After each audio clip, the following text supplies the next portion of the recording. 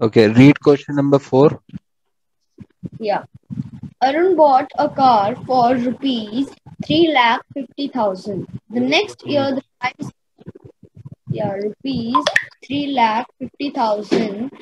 The next year the price went up to 3 lakhs rupees 3,70,000. What was the price of percentage of price increased? First of all, write rupees. Now Oh, increase price 370. That means new price minus old price. Very good.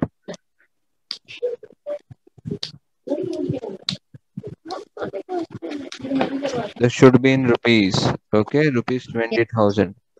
Now yeah. increase percentage equals to increase upon old price into 100. Very good.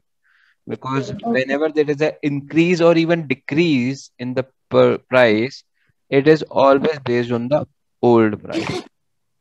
Yeah. So 20,000 upon 35,000, sorry, 3,50,000 into 100.